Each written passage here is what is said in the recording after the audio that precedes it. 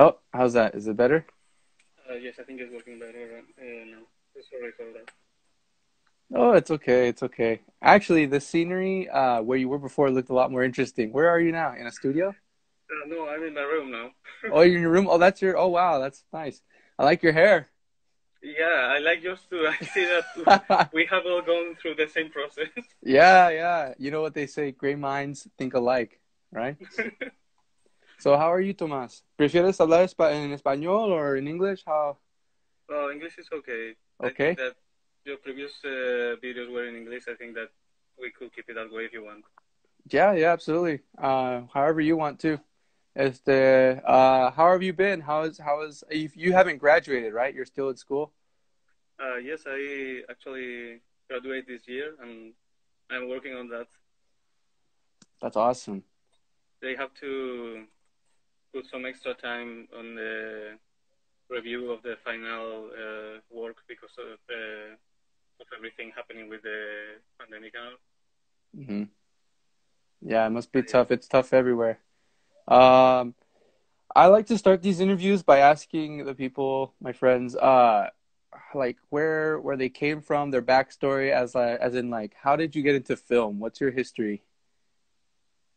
Uh, well, I think that as mm, most people getting into film, I got there because I liked watching film, and eventually I had access to a video camera, and well, I just started recording with my friends, and I didn't think of it as something I could work as at first. I tried to study medicine. I spent a couple of years doing that. But after that time, I realized that I would probably not enjoy that line of work, and that filmmaking was something that I would probably be happier doing. So I changed my career, and I started working as I started studying in university. So was that. That is awesome.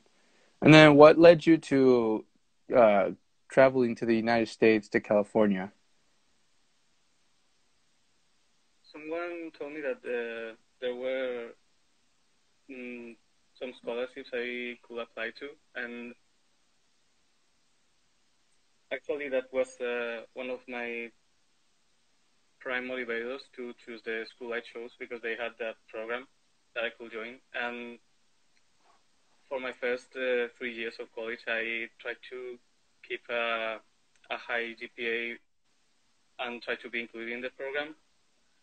I applied in the fourth year and I got a scholarship that allowed me to go there and meet all of you guys.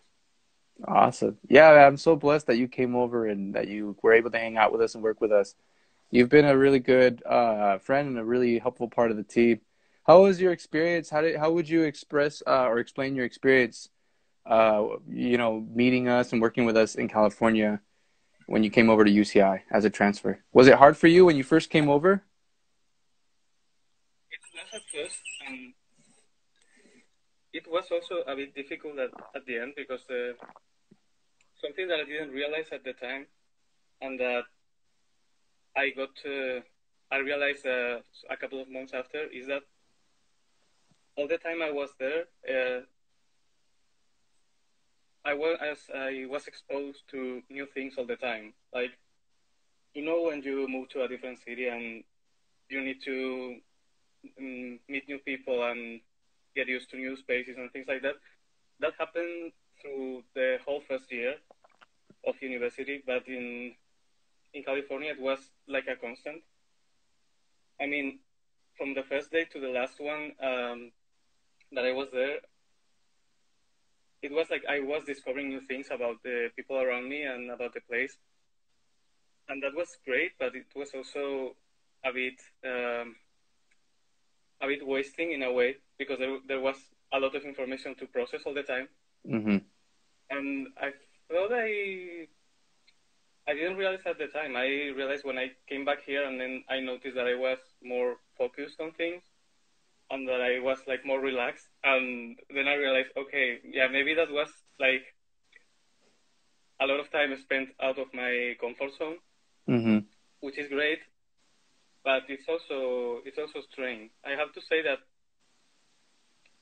working with you was always easy with all of you. I mean, I am really glad for that because I think that I wouldn't been able to adapt or to make my time there worthwhile if I hadn't met great people as you. So I am really glad for that. So, and I'm so happy that I was able to help you in that way. I know when I first transferred to university, I didn't know anybody, and I know that the first thing I had to do was meet as many people as possible or as many like-minded individuals as possible to get a good jump start in the film industry. Because if you don't know anybody and you're trying to get your start off, it's not going to be it's not going to be very productive because you don't have anybody to help you, you know. Mhm. And so, yeah, that's awesome. I remember one of my favorite memories was when I took you to the Digifilm lab, and I was trying to show you the C stand, and that I had bent the arm, Yes, I remember that. and I was trying to show you that if you put the weight on the wrong way, it'll loosen up. But I ended up tightening it, and it bent, but I bent it back. I think they still have that C stand. They're still using that C stand at Digifilm. They don't know. They've never found out. Well, you So. fixed it, so I it fixed should it. Yeah, work I it. bent it back. Oh man, that was funny. Are you still you're still studying or you're still pursuing cinematography, right? Or did you change to something else? I'm still pursuing cinematography. I think that for the time being, I will probably have an easier time trying to work as a video editor. Hmm. So from now, I think I'm going to look for jobs in that regard and try to learn as much as I can about cinematography. That's smart. Yeah, even I'm also trying to be flexible and take other jobs. I'm gonna build a PC, a computer, and I'm gonna start taking like coloring jobs, editing jobs too, because especially with the pandemic, it's gonna be really hard to jump into on-set productions. Yeah. So that's pretty good. That's awesome. How is film different, like filmmaking and production different where you are than here? Well, first of all, it's a much smaller industry. Like we produce a lot of films for the size of our country. Actually, some countries of similar size produce a lot of less films that Spain does. Hmm. But the industry is not very big, and it works slower than how it is in the States. Like, if you want to work as a filmmaker in there, you can you can easily find some place when you can do where you can do that. Like maybe you will not be working as a director or a DP for one of the big studios, but yet you can find smaller companies that where you can work and make a living out of that. Hmm. But in here is that it's like every company is like the small at the smaller side of the spectrum, and it's not uncommon for people to start a company just to produce one film and then dissolve it Mm. because it's not profitable that way. Hmm. So I'd say that it is harder to keep a steady flow of work in here. Interesting, interesting. I would have thought that because it's a smaller industry that you would have less competition and that you guys would be filming the same thing. But that's or I mean, well, you guys would be filming on the same group. But that's kind of interesting. I didn't know that. Yeah. And so, what are some of the things that you were able to teach? What kind of things did you bring from like knowledge wise? Did you bring from with us at UCI to Spain? Did you get to teach anybody? Are you teaching? Are you mentoring anybody over there? No, not right now. I'm actually being mentored. Oh, really? That's awesome. Yes, I reached a former student of my university, and she's trying to help me to basically find my way to the industry. That's And awesome. Who is it? she's called Leire, and she's working as a scriptwriter right now. Oh, cool. Yeah, she's kind of mm, she's cool, but How is she helping you? Just she helping you tried to make lower connect. my expectations a little bit too. Oh, really? That's awesome. Yeah, I'm okay with that. But things I learned in there, actually, a lot of the things that you told me and that I learned about lightning, for example, were useful in the last couple of places I had to work in. So I think that will be the main thing. That's awesome. Very cool. Are you working on any project right now? Right now, I am working as a video editor for a theater company. Mm-hmm. We had to stop the video production for a couple of months, but actually we are starting again today. So Oh, after we are done here, I have to take a bus and go there again. oh wow. Well, congratulations. I'm glad that you got your job back and you're back to work. Has the pandemic been an issue over there? How bad is it? Yes, it has been hard. As Mm-hmm. you probably know, and as happened in the States, we were in lockdown for a couple of months. And actually, I haven't been able to go home during that time. I am still in Madrid. I'm looking forward to go home and see how my family is doing. I am able to talk with them on the phone and to video call them and all that. But right now, because of how the lockdown works, if I go there, I won't will not be able to go back to Madrid. Oh no. Yeah, because Yeah, you have to. Yeah, because they're not open, right? Madrid's not open yet. no, they're trying to compartmentalize the places where more people are probably infected, and it is working. We're going down in numbers, Mm-hmm. and the hospitals are. I think that they're doing a great job, but it is hard to wanting to go home and to be with your family and not being able to. Uh, Yeah. I think it's the right thing to do right now. I think if we had a problem actually in my hometown because a lot of people traveled from Madrid to the area during the first days of the pandemic, and that uh, caused a spike in the contagions in the area. Oh no. So I think staying here was the right choice. Yeah. Yeah. What about the protests? Or are there any protests over there? Yes, actually, uh, it's been complicated actually Yeah. because some people are protesting for a lot of weird things. Like a couple of weeks ago, we had rich people protesting because they wanted to go to golf courses and things like that. And Yep. yeah, that was a thing. I think it actually stopped now, fortunately. Also, a political group tried to support Trump during these past weeks, What? and How? uh, That is so weird. they're like that, yes. Okay. But it was a good thing in the end because they triggered an opposite reaction, and there was a protest in front of the U.S. embassy. So I think that even in a smaller scale, things happening in the States are having an echo in here right now. That is weird. Yeah. That's interesting. Yeah, because over here we're worried that especially in Los Angeles, like for example, I'm not in Los Angeles, right? I'm away. I'm a couple hours away. And we're open. Actually, starting today, or no, starting tomorrow, we can go back to work in Los Angeles in film.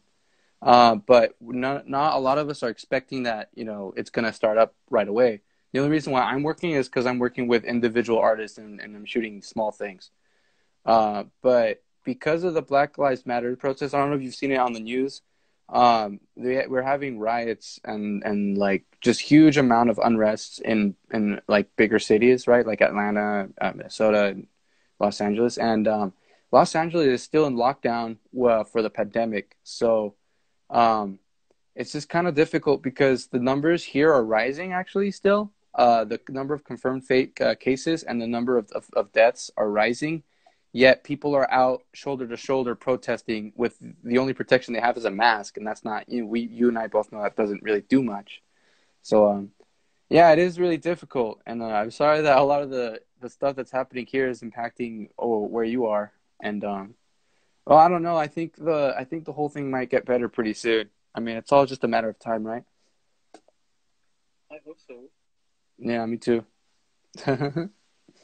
So, what kind of how far are you? I guess what I want to say is, how do you feel about cinematography? Do you have a process, or when you shoot something, what do you typically do? What's like your protocol? Mm, well, in the past, almost every time I worked in a project, it was from scratch Hmm. and with the same probably 10 or 20 people involved. So it was quite collaborative in the way that we will talk about the kind of film we wanted to do, and then we will just everyone in the role work towards that. Hmm. It's changing now, and I was actually looking forward to this because it comes a time where you cannot do everything at the same time, and you start to specialize in something. And I think that I will probably reach that point in a couple of years, hopefully. Hmm. For now, I think that that kind of collaborative process has ended for me in a way, and in recent projects I have been staffed as gaffer as editor, and it was more structured in that way. I think that that is the way that is going to look for me from now on. Wow. And so I know that, like for instance, or how do I phrase this question? I guess, because you've seen a lot of the cinematography that we do here in America. You've seen my work definitely. How does Mm-hmm. that different those lighting styles and those yeah, I guess those lighting styles. How do those lighting styles differentiate from the lighting styles that you see in Europe, or more specifically in Spain? Hmm. The people I've worked with, they usually use softer lights sometimes. I think that it's I think it's a difference in the lighting side that come from the the aesthetic references that people have. Hmm. Like for example, they will try to look more naturalistic in a way. Like for example, trying to light the subject in a way that every light source comes from the same direction, and you just have some feeling on the other side, as opposed to a stronger contrast. For example, I think that the place where I have noticed that kind of difference the most is in advertising. Hmm.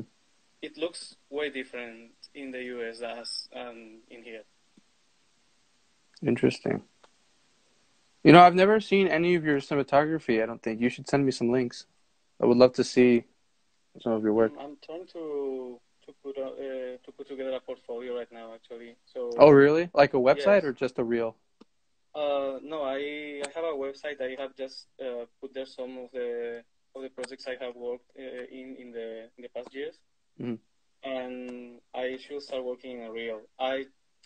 I'm worried because I think that I don't have enough things that look good enough to be included in a reel. So I will probably try to gather some material before actually try to put that together. I think what would help you, it's one of the things that I wish I would have done when I made my reel, is I would for what you have right now, put the reel together and then get feedback, and then at that point, after some feedback, you'll see what's missing in your reel. And once you see what's missing in your reel, when you go shoot a new project, you can get those images that you're missing, and then you can put them in your reel. And so that way your reel is dynamic. So like for instance, if you have a reel and you have a series of like vehicles in motion, right? And you have like someone in the car, you have car interiors, and then you have like, you know, exteriors of a car passing, but you don't have like aerial footage of a car, and you really want to include like a shot, like an aerial, you know, an aerial shot of a car. You know that that's missing, and then you can go ahead and shoot that when you're shooting your next project, right? And then add that in. That's something I wish I would have done because there are some shots that I wish I had in my reel that I don't have, and right now I'm in the process. When I get more projects, I'm in the process of getting those. So yeah. Okay. Yeah, that actually sounds doable. I should try it. Yeah, totally. And I know you have to go, but we're like 24 minutes in. If you have to go early, just let me know, and it's no No, worries. I'm okay. I have plenty of time. So just I think that we can do this as long as you want to. I Awesome. didn't want to interrupt you. I think that you've been doing these videos 45 or 50 minutes long, more or less, right? Yeah, yeah, they're about 45 or 50 minutes long. Yeah. Okay, yeah, I'm okay with that. So Fantastic. you're the host. You can do whatever you want. This is your show. Well, this is you're my guest, so this is your episode. So if you have any questions or whatever, let me know. Well, I'd like to know how you guys are doing. Because you finished college, and now what are you up to? Yeah, the last bit of our group, or my clique, quote unquote, just graduated, and we had a picnic not too long ago. A couple days ago, we had a picnic. Albert was in the picnic, and we were just all talking. And right now, a lot of us are doing various things. I know Leatrice, if you remember Leatrice. Oh, I don't think you were there with Leatrice, but you know Leatrice, don't you? I think I met Leatrice her. Ching. Yes. Well, she has she's part of a production company or a little group that they call themselves Outer Heaven Creations, and they're doing COVID-19 videos. They're doing like little infomercials about Hmm. COVID, and that's what she's doing. Albert just graduated, and he's working on a video essay about horror film. He's gonna put that out on a YouTube channel. I think he's starting a YouTube channel with about basically about like video essays and just you know analysis on various things, which is pretty cool. Oh, I'll keep Uh, an eye on that. I'd like to see that when it's on. yeah, totally. I'll put those in the links. And let's see, Lloyd. Lloyd is doing music. You know, he's graduated. He needs to get his driver's license still, but he's doing music. He came with me to the protest about a week and a half ago that they did in Los Angeles, and we went there to photograph the protest. And who else? I mean, everybody's just doing their own things. Everyone's just trying to stay afloat. Some of us are working in the industry, like taking small gigs right now or working as an intern somewhere. And some of us are just like taking a break, you know, what do they call it? A year gap. Yes, I And think so, so. yeah, we're all doing good. We're all hanging in there. I hope so. Yeah. Well, How's, you're very talented people. I think you're going to get where you want. hope so. You know what they say, hard work pays off eventually, right? Hmm. You have to know what you're doing, and you have to be prepared when the opportunity comes. They always say that. Um, oh fuck, there was a quote that I remember telling somebody that I forgot. Basically, the bare bones is, um, you get like lucky. Luck is just being prepared for the opportunity when it comes to you. You know what I mean? Because you can have an opportunity and you can take the opportunity and not be prepared, and then totally miss your shot. But if you're Yeah, prepared, then you'll make it. You know. yeah. It's like that Faulkner quote. You have to be ready when inspiration strikes. Fortunately, Hmm. it strikes every day at 9 a.m. Yeah, yeah, I know. And I'm So always asleep at 9 a.m. you better get working. Yeah, it's hard. Yeah, right now I'm trying to write a story, and I'm trying to write two things. I still got my feature film. I got that thing somewhere around here. I got a shot list, and we were supposed to shoot in October, but I don't think that's gonna happen this year. I think we're gonna have to push it back again. I don't know. There's a lot of stuff, yeah. I mean, fortunately, there's no like deadline. You know, there's no deadline. There's it's a very low pressure, very independent thing, and so uh, yeah, we're gonna push it out. Hopefully, I can get you out here to work on that. That'll be really fun. Well, that yeah, that could be fun. Well, that will be amazing. I Yeah. don't know what I'm going to be doing in at that time though. Well, we'll see. We'll see. We'll see. We'll get there when we get there. What do they say? We'll light that firecracker when we get there. But yeah, that's awesome, man. What kind of cameras do you guys use over there in Spain? Is there like a preference? I think that people that are working on the higher tier, sort of saying, like ads and film and that, most of them use ARRI cameras. Hmm. There's a bit of a, I mean, some people don't like ARRI at all because they try to push the industry in their favor. What? So yeah, I mean, I have heard DPs and gaffers in here talking quite bad about ARRI. Like, for example, uh, like how if they want to get like financing for a film or something like that, then then some companies will press on the company to use a certain type of camera, and that will make the Oh, I production see. slower and things like that. I see. I see what you mean. That's very I interesting. I haven't seen any of that myself. I just heard about that. But yeah, that's probably the high tier right now. If you go a little bit lower, like kind of people trying to record their own things and so on, I think that most people are using Sony and Lumix right now. Totally. I see that a And lot too. yeah, and well, you have your photographers using the Canon and cameras. I think more than Nikon probably. I'm not sure about that. Nikon? I don't think we use Nikon for video. I mean, I wouldn't be surprised if they came out with a camera. I don't know a lot about like I all the new cameras, but I know a couple of people that are still using Nikon for video, mhm. older models mostly. But I think that all of us are, when looking to invest in a new camera, I probably have to do that in a couple of months. I think we're all going to Sony mostly. I think so too. I think Sony is a very safe bet right now. Sony, I always, I'm a huge Canon fan, so I would vouch for Canon. They came out with a couple of new cameras. What is it? Their C200 is gonna drop in price by the end of this year, No, no way. uh, and that's because I think they're releasing a newer camera or something. Something's coming out, and same thing with computers. All basic computers, I think, are dropping in price by the end of this year because new stuff, new tech is coming out. New Yes, generation things are coming out. So I wanted to keep an eye on that because my PC will actually. I think I could benefit for having some new components, and if the price drops, it will be the right time probably. hmm totally. So wow, that's cool that you're. I didn't know that you didn't have a camera. I thought you already had one. I have one, but it's a very cheap camera. It's not something it's not something I will use if I can use something else. Oh, okay. What sensor size? What's the sensor on it? It's a crop sensor actually, Okay. so it's a camera I've had for a long time. I feel comfortable using it. It's a Canon 700D.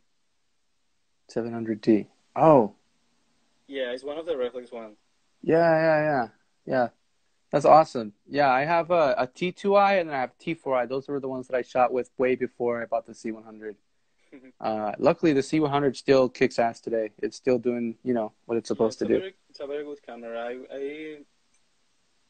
I should save some money and try to get me one of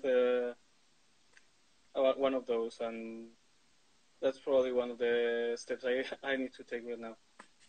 I Hmm. have to say that most people I've worked with in here, they don't own their cameras. They just rent it when they're going to to shoot something. That's where I'm trying to. Yeah, that's the direction that I'm trying to go to. A lot of the people that I talk to, like new people, when I'm trying to work with them, they will always ask me like, "What kind of gear do you have?" And I get it because it's independent. You know, they don't have a lot of money, but it's always better to. I try to express to them that it's always better. You know, 4K is not necessarily better. Um, and it doesn't matter like what camera I have. It depends on the story, right? What kind of things you want to do. Yeah, I kind of wish. I don't know. I'm really glad that I invested in a camera, but I kind of wish I invested more on lights. But lights also, Yes, when you buy them, their value goes down so fast. It's a pretty tricky investment with lights. yeah. I think that is going to be a problem for a long time because, for example, okay, pictures that you want to shoot a I don't know, a commercial, for example, of Hmm. or a fashion video or something like that. You need a lot of lights, a lot of lights for that because of the aesthetic that you need to pull off. You are never going to have that kind of lighting. I mean, you're never going to own that much lighting stuff. I mean, some people do, but they're Yeah, not in really good financial situations. yeah. Some people do, but It's for almost uncommon. yeah, for almost anything, I think that at least in Madrid, it's better to just go to one of the rentals and try to grab some lights. They have okay things, and if something new comes out, they usually buy one or two of those just for people to rent them. So I think that it's a pretty safe way of avoiding obsolescence in your material. Hmm. Just try to externalize everything. Totally. Yeah, but it also makes producing more difficult because you always need some material yourself. Yeah. You need Either to whether yes, either whether it's the specification. camera, the Hmm. lenses, the lights, you need something. That's true. Yeah. I just bought a camera the other day. It was $70. It's a 35 millimeter stills camera. It came Well, with a 28 millimeter lens, and I'm very excited because I don't know how to shoot celluloid. I don't know how to shoot film, and that camera, I hope to learn how to shoot film with that camera, so that if later down the road, uh, the whatever film I'm shooting requires to be shot on film, I can do it. And I think it's a really good investment. It's not like a huge investment or anything, but it's $7, but or $70, but I'm excited. Do you know how to shoot film? Do you experiment with celluloid? I learned how to do that a long time ago. Actually, like the first person that explained me how camera worked. Actually, that guy was specialized in celluloid because it was still doing the transition time to film to from film to digital. Wow. And I haven't used film since probably 2007. Like I used to have a reflex camera, a film reflex camera for vacations and stuff. Yeah. But once everything went digital, I think that we all stopped using that, and now I think a lot of people are trying to get back to that because it has a different it brings a different quality to the image, and some people can probably benefit to be able to produce that kind of images. Mm-hmm. Totally. Yeah, you're right. It has that quality that it's very hard to replicate digital, but digital's not far behind. There are some videos on YouTube where they compare 35 millimeter with 1080p, Hmm. the same image with the same settings, and if you know how to shoot it and light it right, it's super identical. And it's just it just depends on what the story is. But I feel like as a cinematographer, if you don't know how to, you can't really call yourself a cinematographer. You don't know how to use celluloid or use Yeah. a light meter for that matter. A light meter, that's something to invest in. Holy crap. Do you know how to use a light meter? Uh, Not yet. I mean, I have asked some people for explanations, and I kind of understand the way they use it, but I really should start to use one of those. Like really, so really dominate the thing. Yeah, it would do you and me good. I read a lot about the light meters, so technically I know how to use one. I just have zero experience using one because I don't have one and they're expensive. But um but yeah, it would be really cool to maybe rent one and just play around with it and just to learn about it, you know, just to use it because that's gonna be very helpful for us down the line, for sure. Mhm. Yeah. Do you when you shoot, do you color your own films or do you have someone to do that or is it like if you have someone to do that you can or It depends on on the video. For example, if in this theater thing right now, I am the only video editor, so I have to color all the videos. Mhm. But a couple of months ago, I worked with a friend on a short film she was planning to use to apply for a film school, Mhm. and we were more people, so we had a more clear separation between the roles. So we will have someone to edit the video, another different person to edit color and to work in to work the post process things in that way. Wow. I think that yeah, most people on that shoot were had a clear idea of what they wanted to try to do. So we just choose our roles and based on that. That's For example, awesome. I was with light equipment, and a friend of mine who is trying to is she's currently a student nuke and 3D graphics. She was the one who colored that video. That's fantastic. What's the biggest set that you've been on? Have you been on a really, really big one before? Actually, no. Most of the productions I've done in here are quite small, and we shoot in real locations. With some of the people I'm working with, we have used photo studios for video clips and photo shoots. Hmm. You know the kind of studio that you will rent, the ones that are more affordable. Mhm. But I think that the biggest film studio I have been still being the one in UCI. I mean that's probably well equipped, and you can probably have better places and such. But I am still yet to see one of those. That's funny that you say that because, you know, UCI isn't labeled a film school yet. We have like a studio, which is it's kind of weird, isn't it? I think it Imagine what is. it would be like at an actual film school. You know, I've been to for instance, the most popular film school in Southern California, UCLA. I'm sure you've heard of it. I've worked there before. I've been on shoots there and I know people there. And basically the studio that we have at UCI is just a smaller, nicer version than the studios that they have at UCLA. They have Mm-hmm. bigger ones. They're just, you know, older, messier, and the one that we have, we're really actually very lucky to have the one that we have at our school because it's actually very, very clean and nice.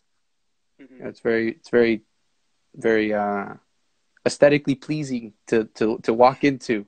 The other ones just look like you walk in, you're like, what the hell happened here? You know? Yeah, like it looks like a warehouse where everything is just out of place or something like that.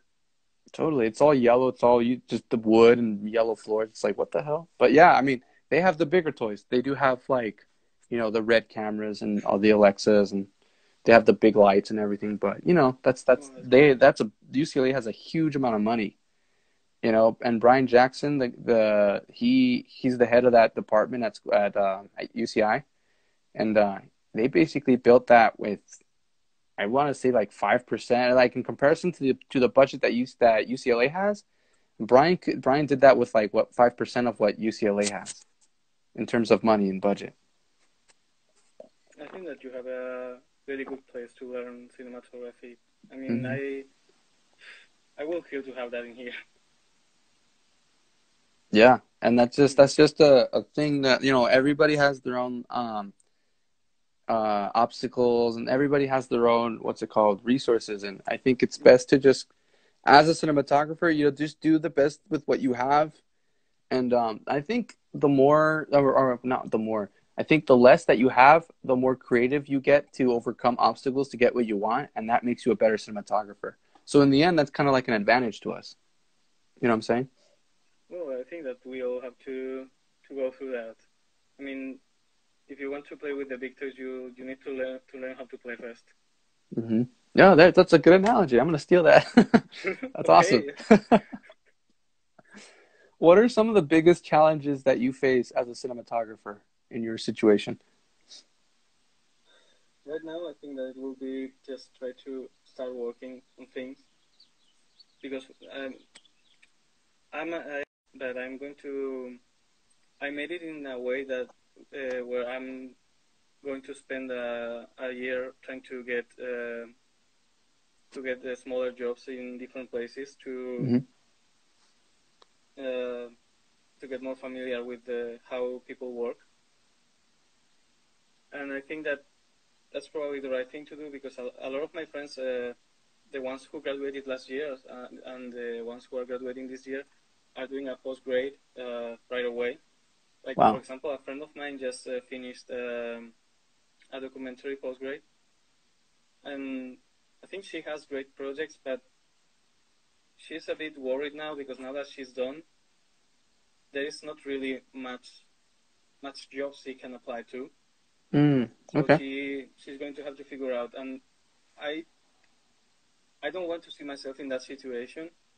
I think that that's something that we cannot avoid when we go out of school. It's just you need to adapt to the reality of working, and it's not something that I can avoid. But I want to experience that as soon as possible. I think I want to do that this year, and after I have a better perspective of how the industry works in here and what kind of jobs I will be better doing, then I'm going to try to specialize and do a postgrad. I don't want to spend 1 year or 2 years trying to just go forward with cinematography and then realize that I cannot actually work as a cinematographer. Mm-hmm. That's interesting. I mean, And so how do you go ahead, oh, sorry. no, no, please. I I was mean, gonna I know. ask. Oh no, I'm sorry. I mean, it is.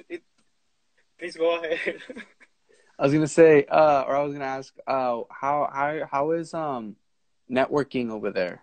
'Cause over here, you go to school, you meet people, or you go to parties, you talk to, producers at a bar or whatever the story is. But over there, is it different? Is it the same? What was your experience? I'd say it's a bit different. Mm-hmm. Uh, as I said before, it's a smaller industry, so everyone knows everyone. Mm. Like if you start working with people,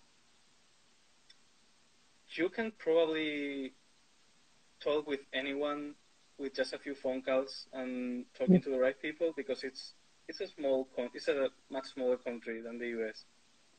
So everyone working in the film industry have has heard about someone else or they actually met or worked with that person. So it's fewer people working in the same kind of jobs, I think. So networking, I think it's mostly done in film schools. Like if you Yeah. want to meet people that are working in film, those are teachers in film school. So most of the people will advise you to try to do a postgrad in a film school or just maybe a smaller course or something like that, and try to get to know some of the people who are actually working and try to work your way up there. Another place will be probably just the primary market in film festivals Mm-hmm. like Malaga or Sitges. If you can take a film there, you probably can you probably can talk to different distributors and from them just try to network some producers.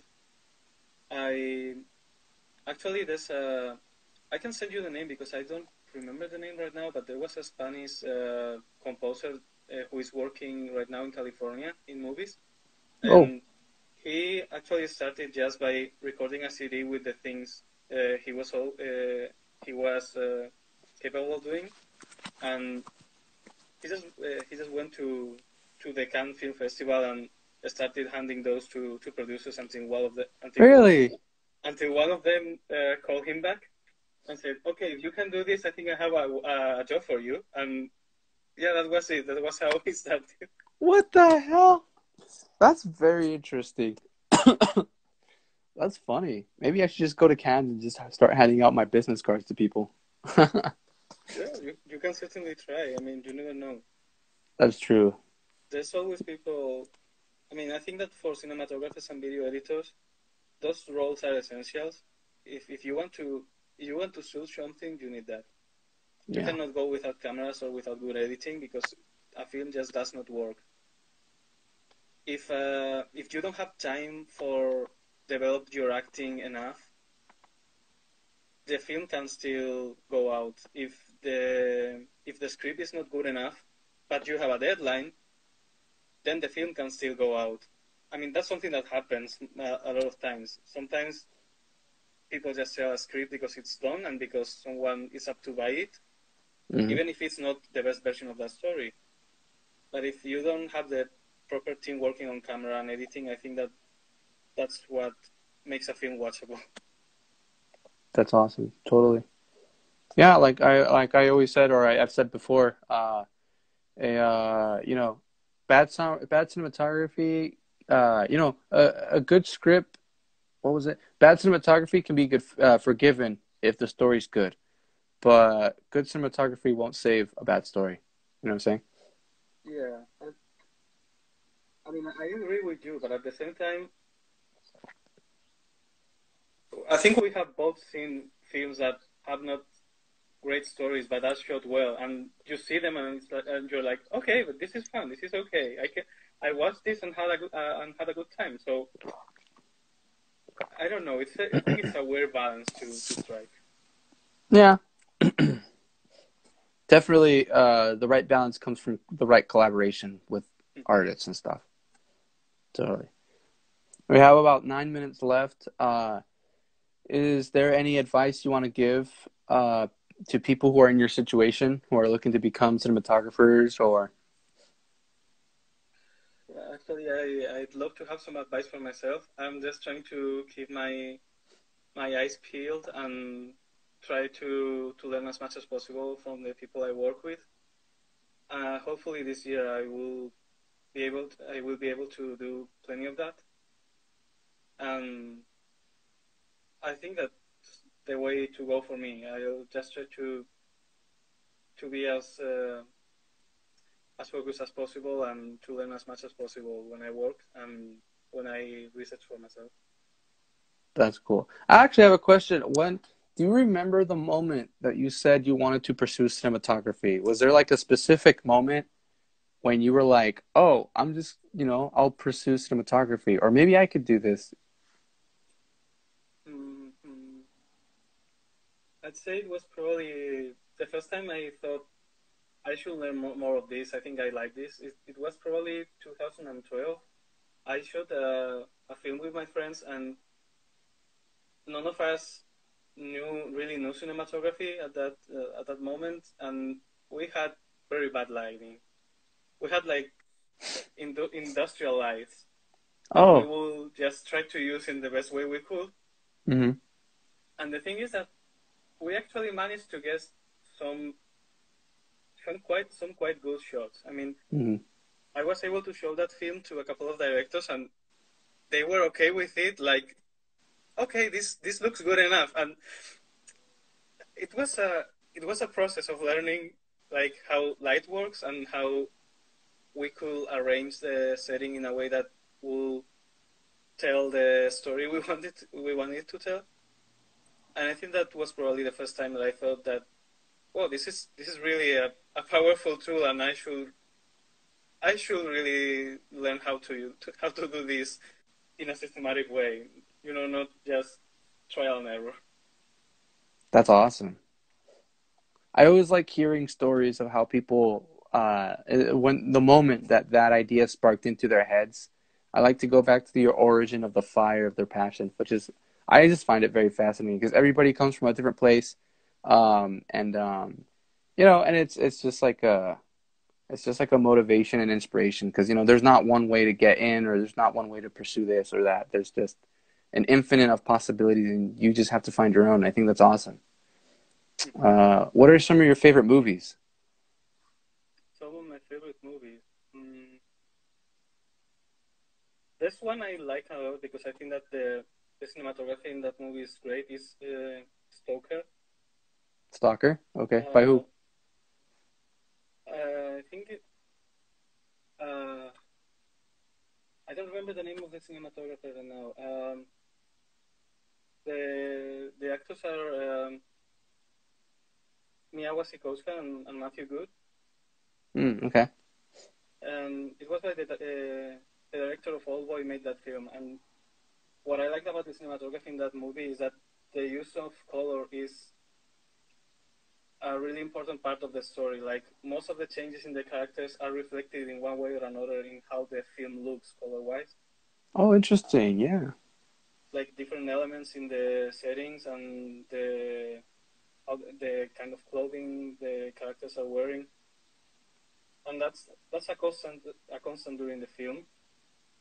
And it's also done with the lights. Like for example, they will use white colors in the set, but they will have some red practical lights, and that and when you see that scene, you realize that that's actually making a point about the thing that is happening in the film. And I think that's what cinematography should really strive for, like to tell the story in a better way and to basically I think it should be a tool to that should help the way you tell the story to It's like mm, to accent the story, right? yes. I'm sorry, I couldn't find the words, but yes, It's I okay. I Yeah. mean that. Yeah. That's awesome. Yeah. So yeah, that's about it on time. Is there anything else? Any last words? Any shout outs? Oh, you should send me the link to the film that you shot, your first film, the one that you were talking about using industrial lights. I want to see that. Send me the link. Okay, yeah, I can. Yeah, I can totally do that. As final words, well, I'm happy I've been able to talk to you, and I hope that you guys are all doing great. And I look forward for to see your job. I hope that you upload it to different places, and I'll keep an eye on that. Absolutely. And likewise, thank you for taking the time to talk to me. And I'm glad you're doing great. And I hopefully I'll get to see you soon.